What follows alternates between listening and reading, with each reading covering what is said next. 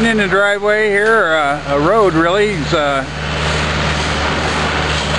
using his excavator to cut through the sod down to the dirt. Makes sense, I guess, now that you think about it. And has to get the sod out of the way. Can't use it. The ultimate plan will be to go somewhere and dig a hole and bury the sod. Sure can't burn it.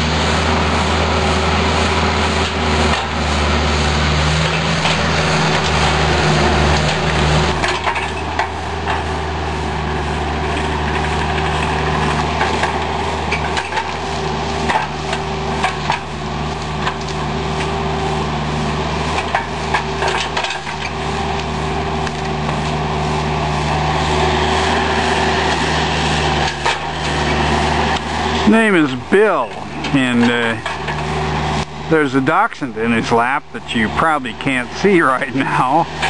His name is Frank. They go everywhere together.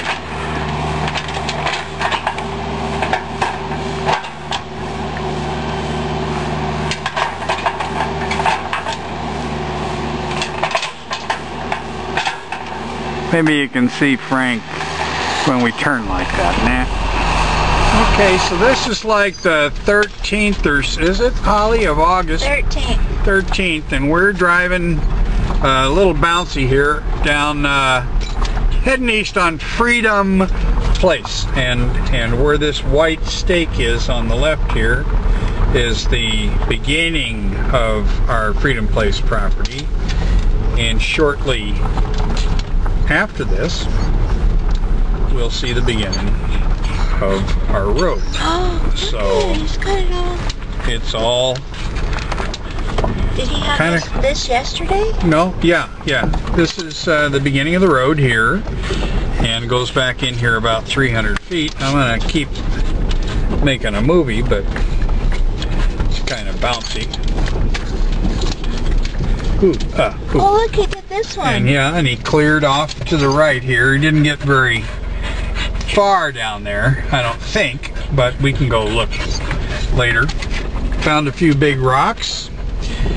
This is sod all piled right here, and so this is going to be all kind of cleared and grassy is our ultimate plan for that. And okay, so here we are back driving down the road.